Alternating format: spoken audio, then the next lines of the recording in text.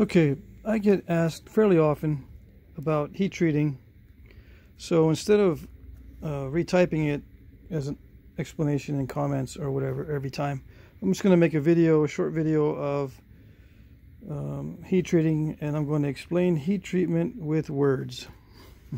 Okay, so many different things can be heat treated, different types of stone. They're called microcrystalline siliceous materials, and I'll just go through a list of materials that I looked up and stuff. Chert, flint, agate, silcrete, jasper, petrified wood, quartzite, orthoquartzite, novaculite, silicified sandstone, agatized dolomite, or alabates. I know about this one because it's in Texas and surrounding areas. But this might not be a complete list. But if your material is on this list, it can be heat treated in most cases. Stuff that cannot be heat treated is obsidian, rhyolite, and other stones that are not on this list. But I get questions on these two. Can I heat treat these two? And the answer is no. They do not respond to heat treating. Okay. So, if you look it up in the archaeological texts and articles and stuff, they call it intentional or controlled thermal alteration. So you can look up those keywords. They usually don't call it heat treatment, although they do in many cases. All right. And this is a very old technology. And I don't know why, but it seems like a lot of times you encounter people that are either ignoring the fact that it's a very old technology, or they just don't know. And it's a mystery to me why they don't know. But there's evidence that it began in the Middle Paleolithic, 110,000 years ago to 90,000 years ago, before present. Okay, and I got that information from this particular article, okay, in the Lithic Technology. I suppose that's a magazine or a publication, volume 32, 2007. Okay. Now what are the temperatures, and what do you cook it in? Okay, how do you cook stone? Well, I cook stone in a turkey roaster, personally. Okay, and it usually goes up to 450 degrees Fahrenheit, right? And it has a lid.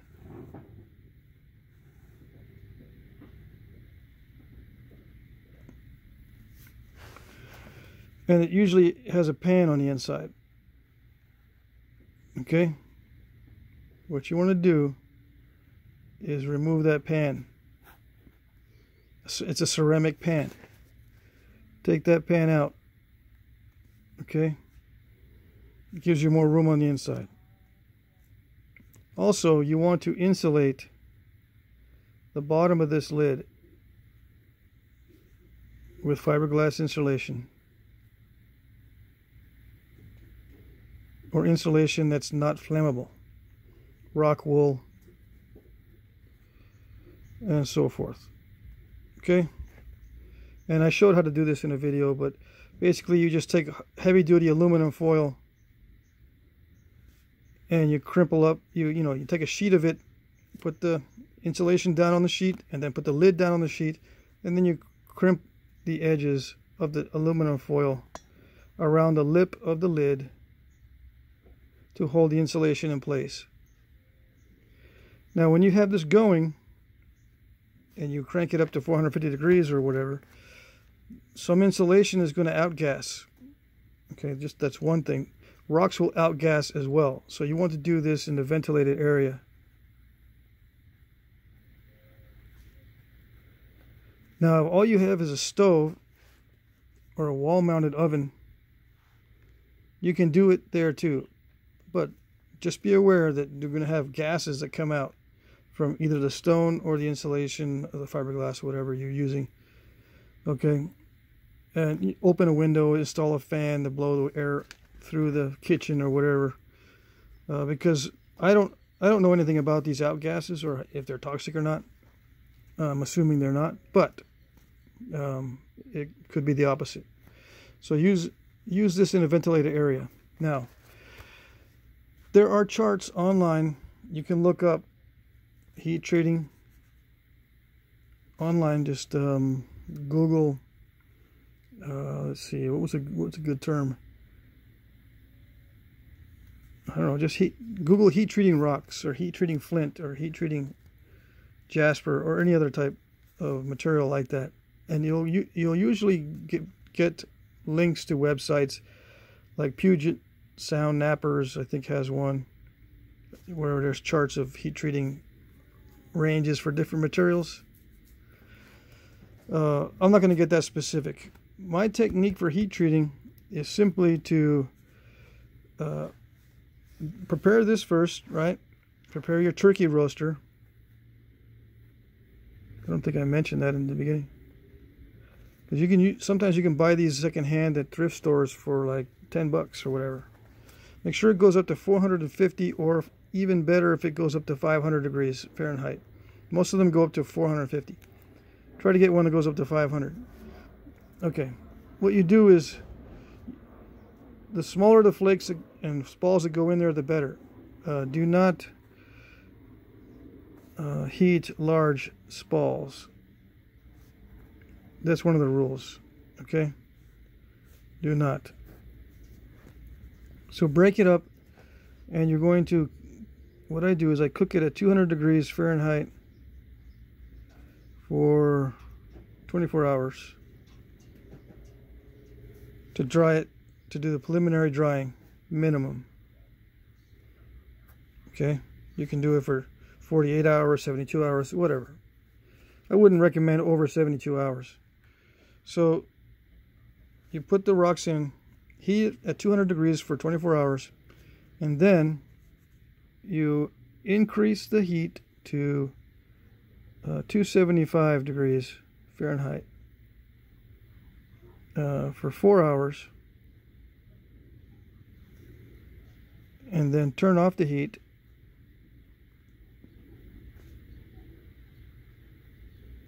Cool for 12 hours. Remove and nap. Now, many materials at this low of heat are not going to nap. It won't do anything to it. But some materials do respond to this heat. So if it's fine, it can be napped and it does respond, great. If, however, you heated it at a very high temperature and it didn't need to be, it'll break up or have a potential of being overheated. You don't want that.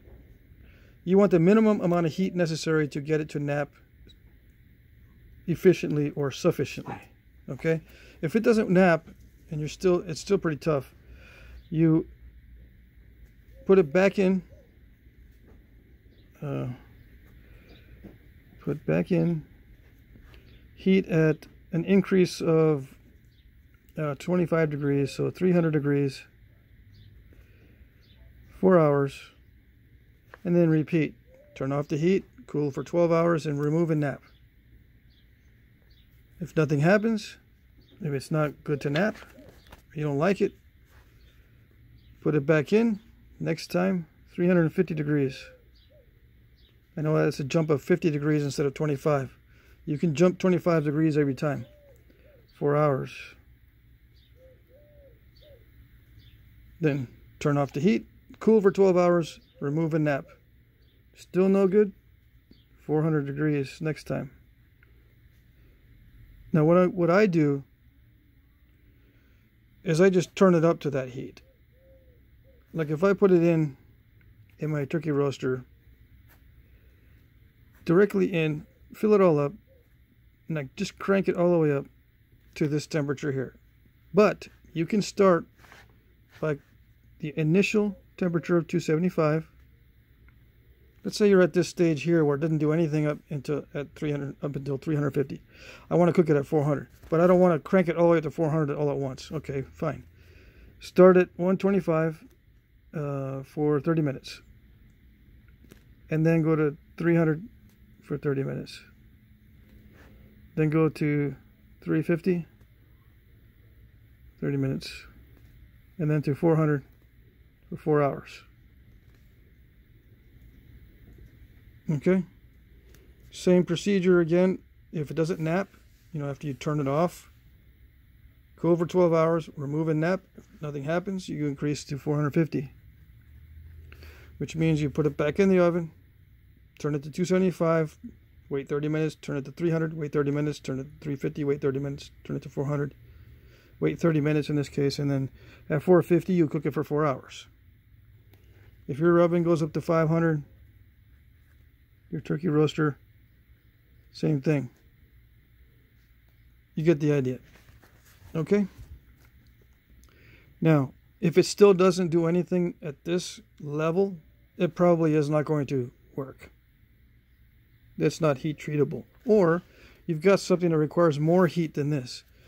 I think Novaculite falls into this category. I think it might need 600. And there might be another one that I haven't put on the list.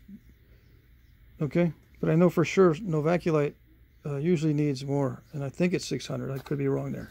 But you can look that up. So this is the procedure, okay, that I use. Because I don't go by charts, because a lot of times I don't know the material that I'm cooking. All right?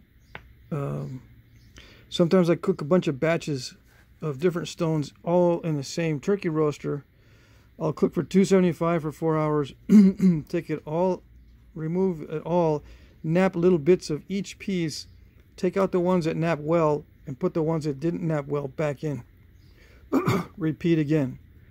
Take out everything, nap a little bit off each one. The ones that look good, take them out, put them back in. It's a diminishing process. Eventually you'll get to know which ones will nap at what temperatures. Okay. And it's variable depending on your area. Like if someone in a town 200 miles from here has the same type of rock that I do here, for some reason we may have two different heating temperatures for the ideal consistency that we want. Okay, so it doesn't really work to generalize. You got to be specific with your type of stone. Now, heat treating, and a lot of people miss this part. Heat treating is on a spectrum, okay, which means there's a range. Let's say it's 325 to 350 on a particular stone. This is the range where it naps well. Okay. Sometimes this range is only 325 to 330 or something like that, very tight range. Sometimes it could be 400 to 600 degrees where it naps. You can heat it. Sometimes you can nap it as little as 4 hours and it's good. Sometimes as little as 2 hours and it's good. But sometimes it requires 16 hours. It's good, but it's still on a spectrum. All right. Let's say that this is 2 hours here. It's good, and you forget it for a few days for the day, and it cooks at 16 hours, and it's still good. So it's a spectrum. But here it may be semi-gloss,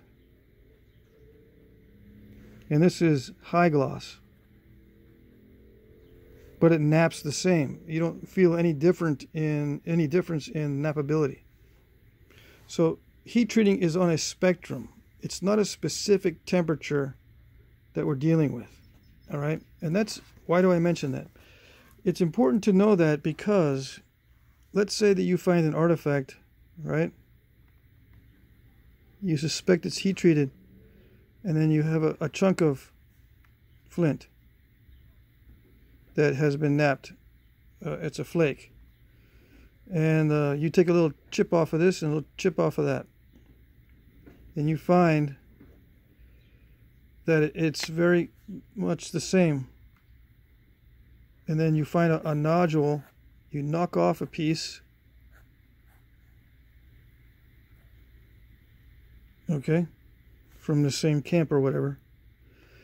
Knock off a piece, you heat treat it, let's say at 350, and it's way too soft, way too brittle or something, or it breaks up. And you go, huh, it's not heat treated. It might be wrong. These things might have been heat treated at 300, both of them, or maybe this one only. And there's barely any discernible difference. However, the napper liked the difference at 300. So this is a heat treated piece. So you see what I'm getting at here, right? Just because, let's say you're doing experimental archaeology and you're testing these things and you treat it at 350 and it's way too brittle, doesn't mean this is not heat treated. Because it could have been heat treated at 300 or even less, 275. There's a spectrum, and the ancient knappers, I assume, knew this. Okay? If you're dealing with fire every day and you're dealing with knapping every day, you're going to find this out. That just that little bit of exposure to heat, let's say even for 2 hours, can make a difference for you to speed up your process or make it better for you because you're using soft antler or something. It makes a difference, okay? It does make a difference. So the thing that's often omitted is the spectrum in which heat treating is acceptable to the napper. Okay, so I hope that clears things up. This is the main part that I get questions on. How do I heat treat? This is just the experimental way to do it. There are charts online that you can use. I know that a lot of people have used them and have been successful with the charts online. That's fine. I don't use them because I've had a lot of failures related to using charts from online. That's why I don't recommend them. But you can look them up if you want. That's fine. Okay, so I think that's it. One more thing. I think it cost me, back when I kept track of this, it cost me $50 a month if I heat treated every other day. Every other day. When I was heat treating a lot of material. And I think I can heat 20 pounds at a time.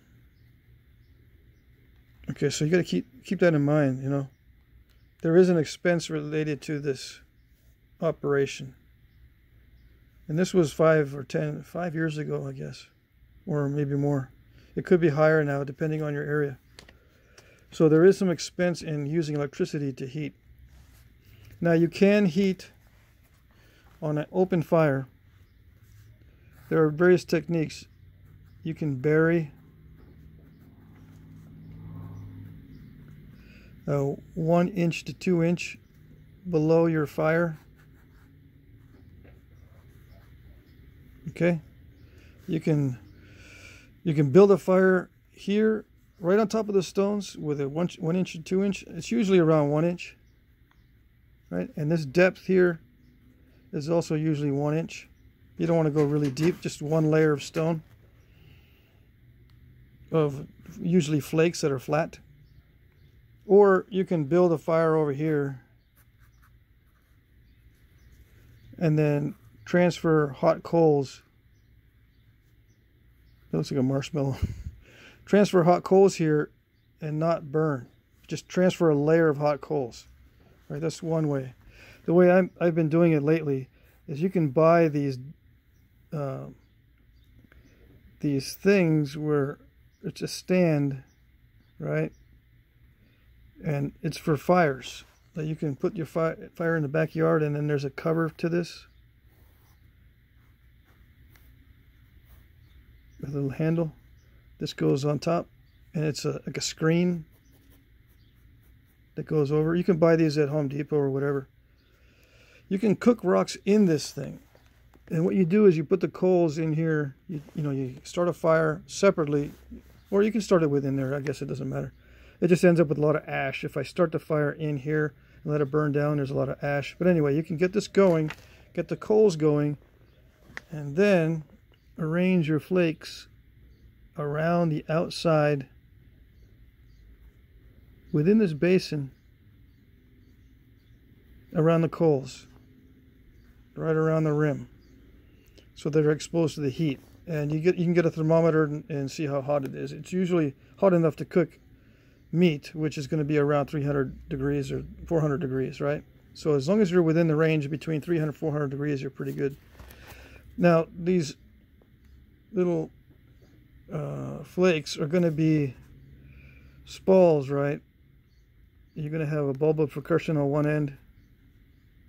This is the bulb of percussion on this flake. Let's say it's a flake. And this is a cross section. This thick part, oops, is closest to the coals. The thin part is on the outside. So you arrange them that way. Okay, and I usually do this. It takes 2 to 4 hours, right, for the coals to die down. But I think 4 hours is good. Then you can handle these and take them out. Or you can leave them in there overnight. It doesn't matter. But I think 4 hours, you put them next to the coals. They're going to heat up pretty fast. Sometimes you'll have failures. This is not as effective as this method here, but at least you can do it over an open fire, and you don't have to bury it in the ground. You don't have to mess up the ground that you're in. You can just bring one of these things to wherever you want to set up. It doesn't leave any trace, and you can heat your stone the caveman way, so to speak. Okay, and in my experience, this works okay. And I'm doing a lot of my own heat treating this way, just so I can get more of the feel for how to do it this way, in the open air. And I've got a feeling I could even get a forked stick, right, and put a stone on it, a flake, and heat that over open coals. Just stick the other end into the ground. And if the fire is hot enough to burn this, it's too hot. If it doesn't char it, if you don't see any discoloration, the fire's too low. So it's almost like cooking meat over a fire. You can use the same technique to cook flakes over the fire. And I'm going to try this summer. Okay, I've already done this. I've done 4 different batches like this, I would say with about 50% success. So 50% of the flakes that I've done it were perfectly fine doing it this method. Here, I get close to an 80% success rate, but I just throw everything in usually together. So some of them don't heat treat at all, some of them break up, but when I'm heat treating, I try not to spend too much time doing it, or doing small batches that cost me a lot of money. If I do hundreds of small batches, that's a lot of money. So I just throw everything together, and I try to estimate that, or I try to judge which ones will heat treat at the same temperature. Okay. So there you go. I particularly don't recommend this method here, okay, of burying it. I've tried this twice, and both times nothing happened. So either I'm burying it too deep, I'm not getting the fire too hot, or the flakes I was using, just by coincidence, were not heat treating at the temperatures that the fire achieved, you know. Okay, so anyway, this is the way most people online will tell you how to heat treat, but I recommend this method here. And I'm going to try this method here where I cook it with a stick or something over the fire. Okay, so I hope that answers the questions. I'll point people to this video when they ask me the question in the future about heat treating. And in the comments, we can supplement this material and have a complete answer to the question, hopefully. Okay.